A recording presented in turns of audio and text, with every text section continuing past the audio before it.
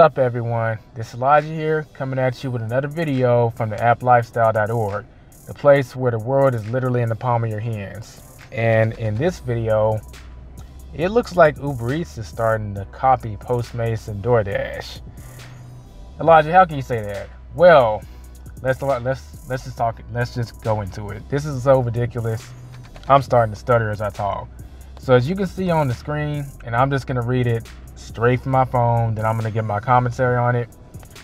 A new way to make money with deliveries. You now have the option to order and pay for your customers' items, which can mean access to even more delivery opportunities.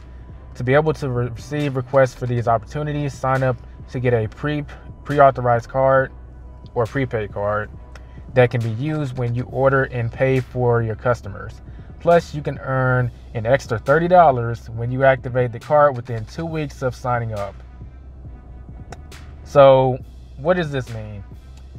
Y'all know I'm not a multi-apper, so I don't cover a whole bunch of apps on this channel, delivery apps. But there's a specific reason when it came to delivery, I always chose Ubereats. These other apps, they have this prepaid card where you go in, you place the order in some instances. Now, sometimes you just pay for the order, but in a lot of instances, you gotta place the order, pay for it, then deliver it. To me, that's too much. This delivery stuff, I like it to be mentally freeing, not taking any mental energy at all. I'm literally on the phone, chopping it up with friends, or daydreaming about something I want to do, like what business, hanging out with friends, whatever. The point is, my mind isn't really on this because it's so autonomous. You just go pick the food up. You're not placing the order or nothing. Then you just deliver it.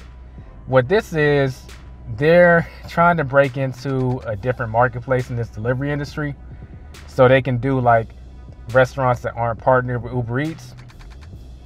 Honestly, and they're incentivizing you to sign up with this $30. I have little to no interest in doing it. I mean, I will say this. The fact that they are keeping them separate, like you can sign up for it and they're not just throwing it at everyone, I do like that. I'll give them props for that.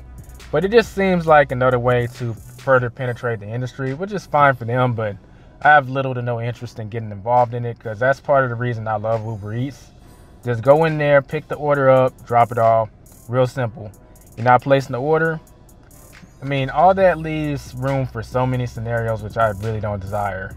What if a customer wants to update the order, then they can contact you before the order and you gotta wait longer? Just a whole bunch of stuff I'm not interested in, but how do y'all feel about this?